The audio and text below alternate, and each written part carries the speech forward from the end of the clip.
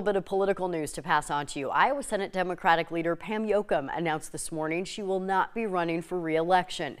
Jochum is serving in her fourth term in the Senate, representing District 36 out of eastern Iowa. She was in the Iowa House for 8 terms before that. Jochum was the Senate president back in 2013. She was elected leader again after Zach Walz was ousted from that role. Jochum says it is an honor and a privilege to serve the people of Dubuque, and that she looks forward to passing the torch to the next generation of leaders. Stay with us. After the break, the Metro is going to be digging out